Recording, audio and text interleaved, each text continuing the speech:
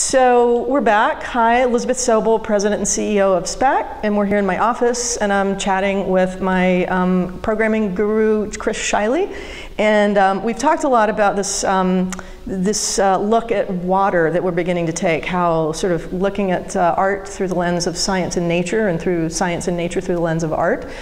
We talked a little bit in a previous episode about how water influences composers and how they write music, but I want to talk today with Chris about two of the speakers we've got coming on our speaker series, who are going to be specifically talking about issues around water. So Chris, tell us about who's coming. Yeah, very excited. On August 1st, we're going to be welcoming Sandra Postel to the stage for a lecture. She's with the Global Water Policy Project, a bit of a mouthful, but an incredible organization, and she wrote the book Replenish.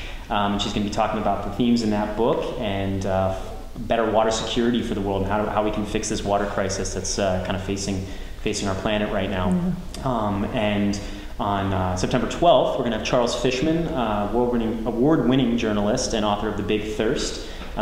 He is more an investigative journalist and somebody who spent a lot of time investigating where water comes from, and is the water we're drinking from where it actually says it's from. He started with a bottle of Evian and said, or from Fiji water, and said, is this actually from Fiji? And it turned out it wasn't, and that led him on this whole dive down.